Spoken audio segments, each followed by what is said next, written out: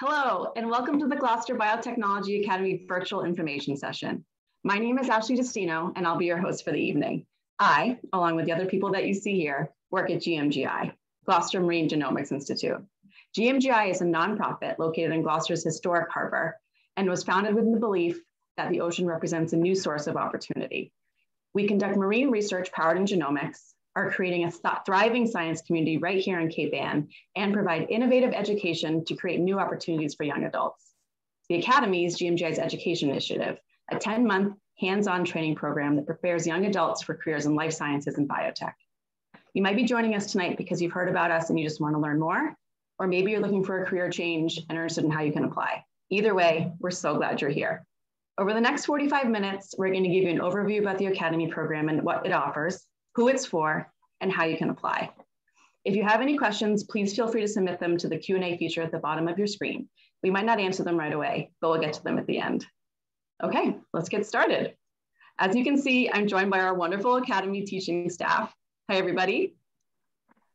Let's get started with some introductions. Okay, John, why don't you go first? Sure, thanks, Ash. My name is John Doyle. I'm the Education Director at Gloucester Biotechnology Academy. I started my career 20 plus years as a teacher, high school, college instructor, and now the last 5 years here at the Academy. I have a master's degree in molecular biology and a PhD in oceanography and marine sciences. And I am very much looking forward to working with the class of 2022. Awesome. And John, you were one of the very first GMGI employees, weren't you? I am. I'm employee number 2. That's amazing. Yeah. Okay, Steve, why don't you go next? Hi, I'm Steve Anderson, and I am the lead teacher at the GBA. And I have a degree in biochemistry and a degree in molecular biophysics and biochemistry. And I am going to be covering the protein section of semester 2.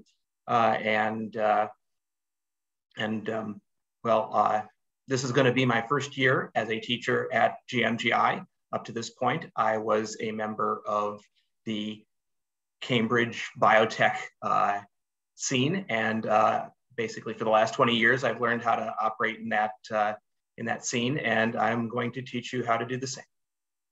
Thanks, Steve. And to contrast, John, you're the newest employee of GMGI. That's right. That's right. Okay, Che, will you go next? Absolutely. So, hey, my name's Chelsea, or Che, as most call me, and I'm an instructor at the Academy. I just finished up my first class teaching. They graduate next week. I'm really excited and sad at the same time. But my background is mostly in a lot of marine sciences, neuroscience, and specifically, I'm kind of known for cell culturing in our facility, and that's kind of like my favorite part of the curriculum. So I'm really excited to potentially teach our new class, hopefully you. Awesome. Thanks, Jay. And Becca. Hi, my name is Becca Barnard. I'm an instructor at the Academy, and I just finished up my second year. So anybody watching, you will maybe in the third class, which is really exciting. Before the Academy, I was getting my master's at East Carolina University in marine biology, looking at parasites and non-native species and inverts that nobody really cares about, but also teaching. So I'm really glad that I've continued teaching here at the Academy. So looking forward to the next year. Awesome. Thanks, everybody. All right, let's start with some very basics to get everybody on the same page. So, John, it's in our name. We know it's really, really important.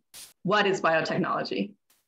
Yeah, so biotechnology is the use of biological molecules, in particular DNA and proteins, to create products that make our lives better. So the fundamental skills of biotechnology are used in virtually all lab sciences, but are most often used to improve areas of medicine, agriculture, industry, and the environment. Great. Okay, thanks. Now, we'll talk a little bit more about it in a little bit when we talk about how we're integrating it into our curriculum, because it's a new part of the Academy. But Steve, can you tell us about the basics of biomanufacturing?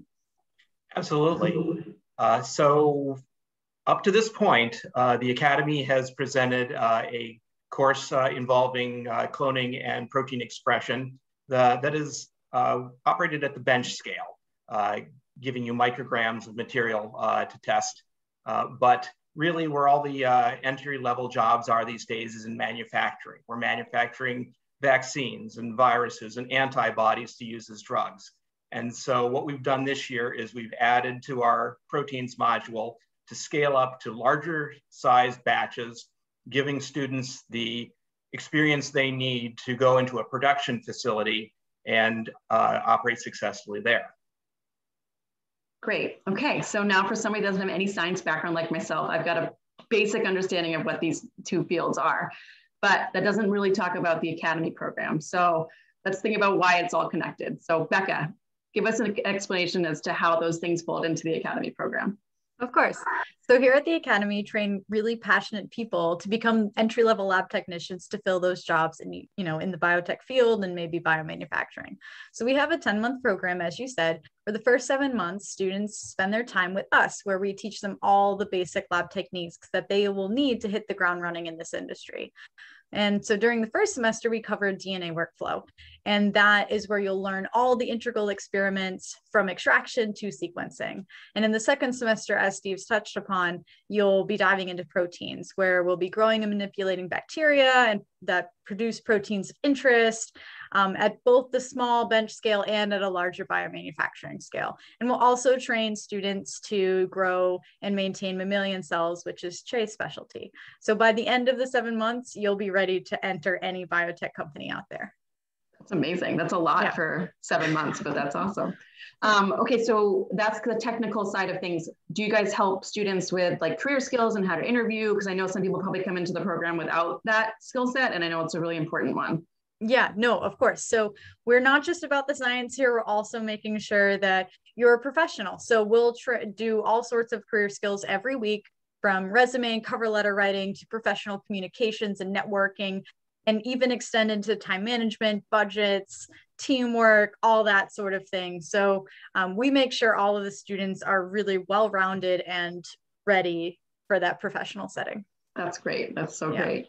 So that's what happens inside the lab, right, for 7 months, but it's a 10-month program. So what happens those other 3 months when they go outside of the academy teaching lab and into the world on their internships? What happens then, Che?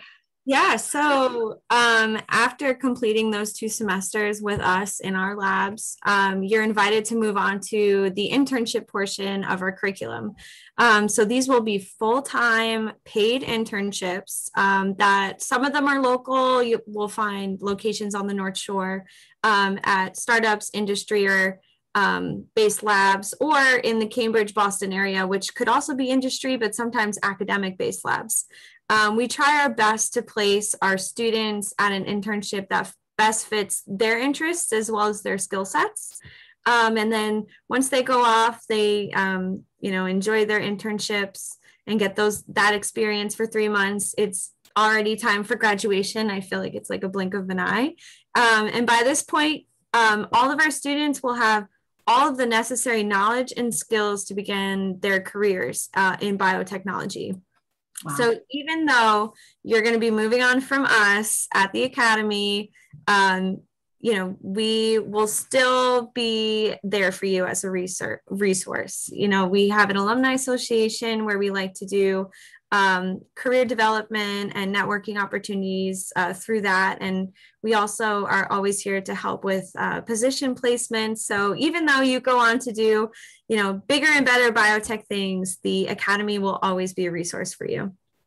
That's really important, because after graduation can be a really scary time for graduates. So that's really important. And side note, the class of 2021 is graduating next week, right? It's so exciting. So Che mentioned a little bit about the jobs that they help, or that we help the graduates get, but some people might not know what an entry-level lab tech does. So John, can you give us a kind of overview of what that job position might be like? Sure. So entry-level lab technicians are really the foundation of the laboratory. Many times people hear entry-level and they think the work is going to be unimportant or mundane, when the reality is just the opposite.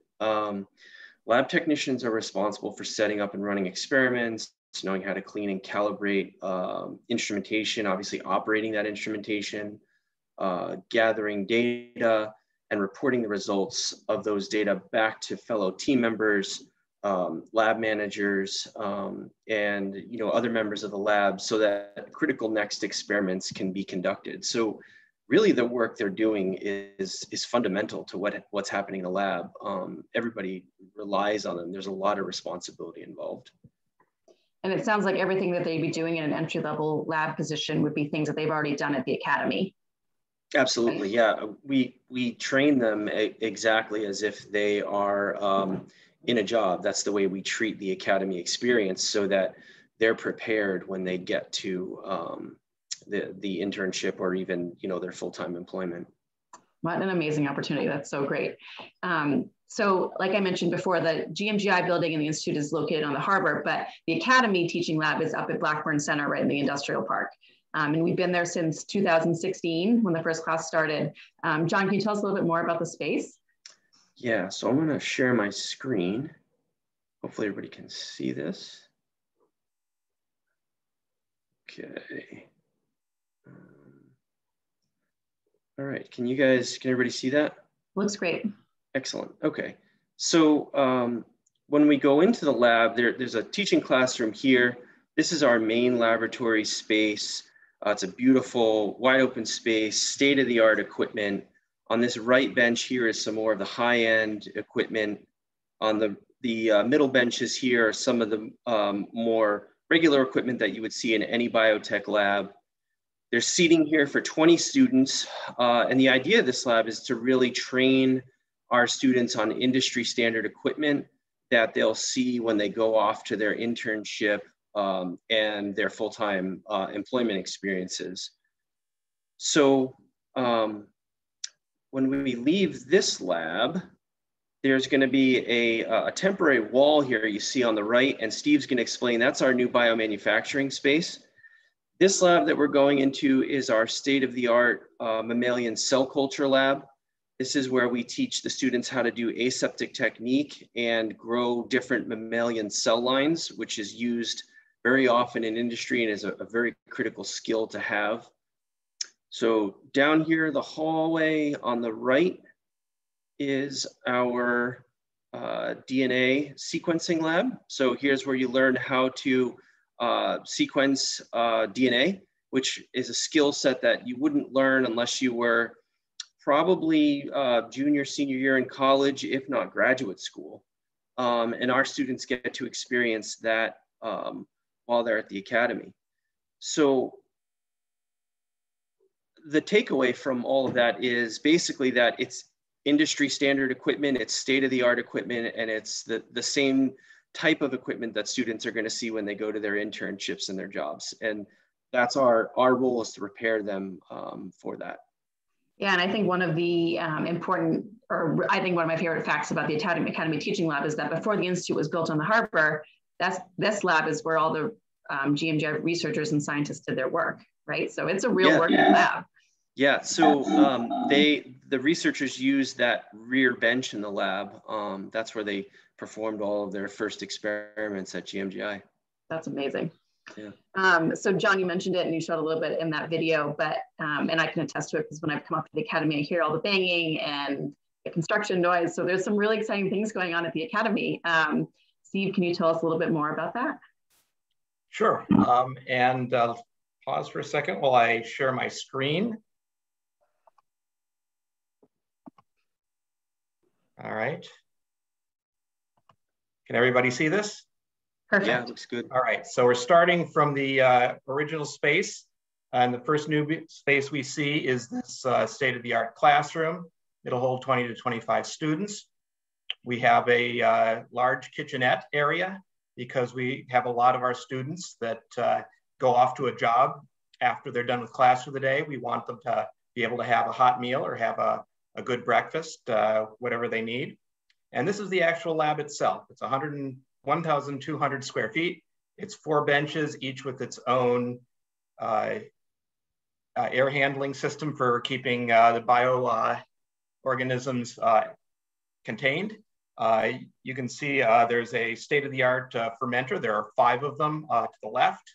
There's a state-of-the-art analytics nook over there, some hoods. This is a prep area. that will be used to do some of the work behind the scenes. There's a space for the instructor to do demonstrations. And then we have an appliance area where we have freezers, ice machines, autoclaves, et cetera, to make all of this stuff run properly.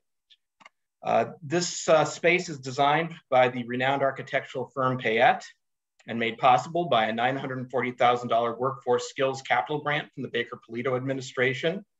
The new lab is connected to the old one and doubles the amount of square footage to 6,400 square feet and allows us to double the number of students that we can enroll in the program every year. So now we're leaving the lab and you see there are additional rooms behind it. One of these is going to be a separate state-of-the-art bioreactor lab where we grow mammalian cells. We're going to have a room for nursing mothers, and there's some space for faculty and staff as well. We then reach this corridor that goes around the other side of the lab. There are spaces for students to sit and study or have a one-on-one conversation with another student or instructor without taking their eyes off of the experiments going on the other side of the glass. And finally, we make it back to the classroom, which has been outfitted with state-of-the-art audio and visual equipment so that we can present all of the curriculum for the biomanufacturing section. What a beautiful space. It's so exciting. And like you said, it doubles the size, it doubles the amount of students that you can take in the program. That's really exciting. And the class that's coming in, the class of 2022 is gonna be the first one to use it, right? Yep. Wow, that's great. Speaking of, you guys are accepting applications for the class of 2022, right? And there's still some spaces available. Yep. So let's talk a little bit about that, about people who might be interested in applying. John, what kind of student, young adult, graduate would be eligible to apply? So applicants have to be high school graduates, whether they have a state-issued diploma, a high set, or a GED.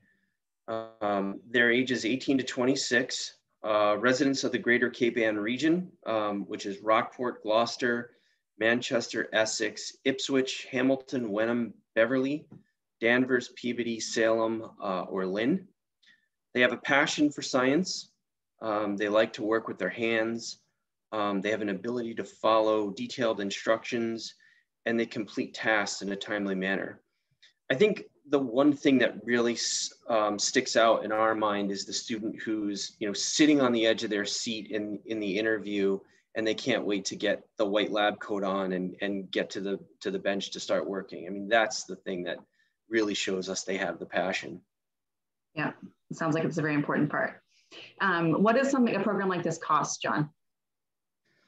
So tuition for the year is $9,400. We have very generous funding available for financial aid. In fact, the majority of our students who apply receive some form of financial aid. And the idea here is that we never want the cost of the program to be a barrier for our students to achieve a professional career. Right, that's important too. That's great. So if somebody is thinking, okay, I'm passionate, I want to do science and I have time and I want to make this program happen, how would they do that? Jay, can you walk us through the application process? Absolutely. Give me 1 second. I'm gonna share my screen. Oh, not that. Here it is. So there it is.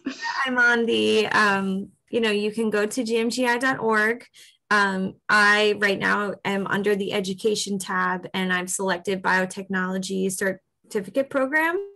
So here is just more information about everything we're talking about currently.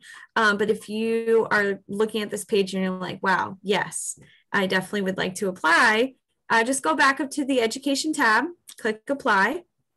And here you will see, all of the admission requirements again, and our application process, as well as the fees, tuition and fees and such. But you can go ahead and just click download application and it pops up right here as a PDF.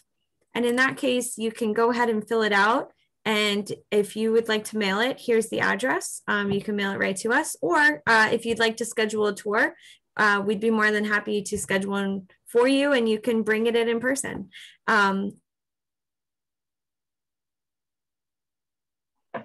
Oh no, did Shay freeze? She might have froze. Okay, I think she was at the end of her application spiel anyway, but that's how you apply. And like, I think she was in the Good middle with of that. Yeah. Oh, she's back. There we go. Did I freeze? You froze. That's okay though. We got it. We got it. Okay, great. So Jay, that's how you apply. Those are logistics. We got all the information about what the program offers. So, but the really big question here is, do you need to know math? Do you need to know science? Do you need to be a science whiz to do this? Because this can be really intimidating. Becca, what do you think? Absolutely not. As John said, as long as you have the passion, then you'll find a home here. Most of the students that we've taken in the past love science in some way. Like that's, I mean, you're going into science, so I hope you have a passion and love it, but math is generally, you know, a taboo subject. We'll teach you everything that you need to know. So don't be cracking open textbooks or anything like that. As long as you have the drive, we'll supply the knowledge. That's great. And I think we've heard of it from all graduates and past students that if a student's struggling with something, you know, the instructors are there to help, and no matter what it takes, they're there to support you and get you through what any kind of challenges you have with the curriculum or, you know, the areas that can be hard, but that's what you guys are there for. Exactly. Yeah. So whenever you need help, you just let us know and we'll find a way to help you out. Great. Okay. That was so much good information. Thank you guys so much for sharing that. We've got some good questions coming in, so let's get to our Q&A. Unless anybody else has anything to add. Anybody else have anything to say? Okay. On the questions. Let's get to the questions. All right. First one is about schedule, about the daily schedule. What does it look like? Do you get time for lunch? Is it Monday through Friday? Do you have to come in on the weekend? What does that look like? Absolutely, I can take this one. So the schedule for this upcoming year will be 8:30 to 2:30. And it's usually like 8:30 we start a lecture, or, you know, depending on what experiments we're running that week, you're jumping right in. Daily, the schedule will change, but the time frame will always be 8:30 to 2:30. That being said, we like to open our doors at 8 a.m. and close them at 3:30 to give students a little extra time before or after class if needed. And of course there's lunch. There's definitely always a 30-minute lunch. But if there's an opportunity where you get to plan your experiments that day and you are doing great and you are like, hey, I have a whole hour, so be it. But most of the time it's planning, right? Yeah, exactly. Time it sounds like if you guys end at 2:30, then that kind of gives somebody the opportunity to go to a job after this class ends. You know, it can still, if you have a family, that's all doable if you are still participating in the program. That's right, Ash. Yeah. So the course was designed with that in mind, so people can work part-time or even full-time, you know, and still go to the academy. Yeah, because I'm sure some people are coming to the program while they still have jobs, you know, not necessarily right out of high school. So that's really important feature. Yeah. Okay, next question that I see, do we have to find our own internships? I know we touched on that a little bit, but John, can you kind of elaborate a little bit more on that? Yeah, so you don't have to find your own internships. We set that up for you. It's sort of in the background as the students are training in the lab. We're working behind the scenes to make connections with different companies so that the internships are in place. There's no need to worry about that. Great. And kind of along those... got to add. Oh, sorry. Becca, go ahead, Becca. I was going to say, I have to add something. John is entirely too kind to the rest of us. John finds everyone's internships and he spends months doing it. So you don't have to thank Che or I or Steve. It's all John, and he should 100% take the credit for that. Team effort. It's a team effort. Okay, well, sure. Along those same lines, another question is asking about jobs after graduation. Steve, can you touch on that, please? Sure. We're very successful at placing our students. I think at this point of our current class, 75% have already found a job, and the internship isn't even over. So we're very successful at placing people. We all have many, many connections within the Cape Ann and larger greater Boston area biotech communities. So if there's a place you want to work, we might know somebody there that can at least get you in for a listen. So, we beat the bushes trying to find appropriate places to place people, and so far we've had a great deal of success. Yeah, you guys have a really good track record of placement, that's for sure. Mm-hmm. Here's a good question. And do you need to take the SAT or ACT to participate in the program? John, you're nodding your head no. I can answer that. Yeah, you don't need to have the ACT or SAT to be in the program. The only requirement in terms of the academics is that you have a high school diploma. Okay. That's the only thing we require. Great. Great. Okay, lots of good questions. Next one, what is the workload like? Is there a lot of homework? Yeah, I'll very fair. The workload, there's a lot. So we've packed a whole lot into 7 months in-house, and we cover a lot of ground. So it's fast moving. There's just a lot being thrown out of our students. That being said, we plan it so that you have time to hopefully get everything done. If you've managed your time wisely, you don't have any homework. And for the first semester, you can't take your notebook home. So you have to manage your time wisely. So we know that our students have jobs. We know that they have lives outside of the academy, that they've got things to do. So we don't want this isn't school, this is job training. So everything should be done in our building. So great. Yeah, that seems reasonable. A lot of hard work in those school hours, and then get a little bit of break from 2 on, 2:30 on, a little bit. Yeah. What kind of COVID protocols in place? I know we're kind of getting out of the thick of things and seeing the light at the end of the tunnel here, but I understand that COVID can be a little bit of still a concern for a lot of people. So what is the protocols for the academy program? I'll steal that one too, because I'm also the chemical hygiene officer in the safety hat at the academy, so feels kind of fitting. So I will say for this past year, what we did was we did twice daily temperature checks, once in the morning and once in the afternoon for the students. Everyone that was in the building had to sign in, and we're still doing the sign-in procedures. Masks were mandatory in the lab. We also wore face shields in addition to that, because we weren't always able to keep the social distancing what we wanted, but outside the lab, social distancing was enforced. We sanitized all of everything. I guess we sanitized everything. The students had to sanitize their benches every time they left. And then we just kept a really open dialogue with the students. If they weren't feeling well, 2 years ago, maybe they had a little cold and a little sniffle, they'd come in anyway. But this year we were very strict. If they were feeling any bit under the weather, if they had any sort of symptom, they weren't to come in, and they were very good about telling us that. And because of all of that, we didn't have any COVID outbreaks, which is amazing because we were 100% in person. So, we're going to follow the science and do what makes the most sense. But we had a really good time last year, so I don't anticipate any problems this upcoming year. You guys nailed it. No COVID cases. That's great. Way to go. It's fantastic. Going back to the workload and the participation in the program, somebody's wondering how you're graded. How is a student graded in the program? Yeah, I can beat Becca to this one. So we go off of a pass-fail system, and that system is basically so we can encourage learning through troubleshooting. It's going to be weekly assignments that are going to be due at the end of each week. We're going to have weekly competencies, which are timed hands-on assessments of what you've been doing in the lab. We do require each student to give a presentation each semester, which is always really fun. So we're going to go based off of things like that. And as Becca stated, no homework. We try really hard to get all of that done within our week, within our workday, so nothing gets carried over into the weekend or carried home with you. So that's great. Thanks, Jay.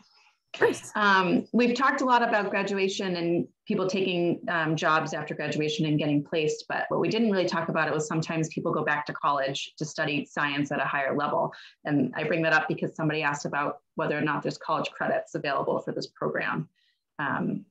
Does completing this program transfer over any credits? So John, can you yeah, so I can talk to that. So with the agreements that we've put in place, we have 2 schools right now who've vetted our curriculum. Salem State and North Shore Community College have both sent professors from their science departments to look at our curriculum, look at our labs, look at the type of equipment we teach on.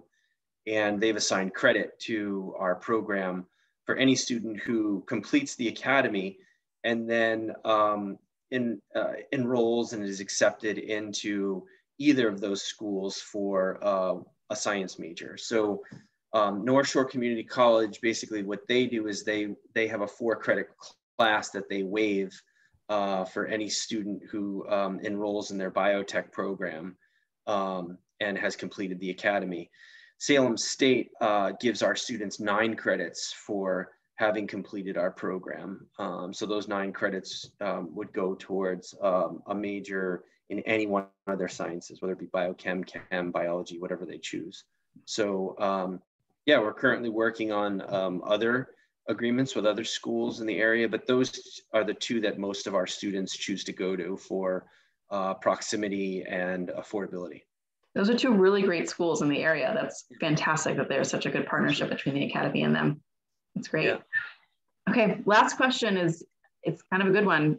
Somebody's wondering if John will drive me to my internship if I don't have a car. Absolutely not, no. what do you do if you don't have a car and you have to get an internship in Boston? What happens?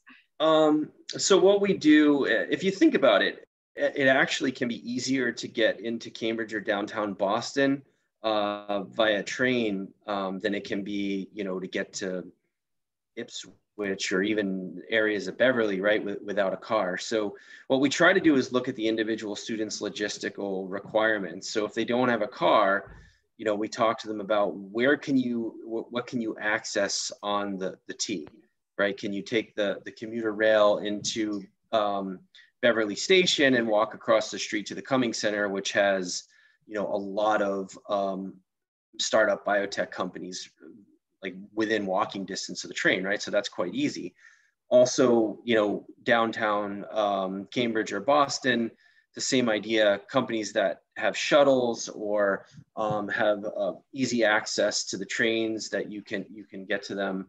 GMGI will also help with transportation in the first month of the internship. So we realize that students might not have the money to afford a T-Pass or gas before they start getting paid in an internship. So we'll help with that first month where we'll supply the gas money or the T-Pass. And then when the student starts working in the second and third month, they have to pay for it themselves.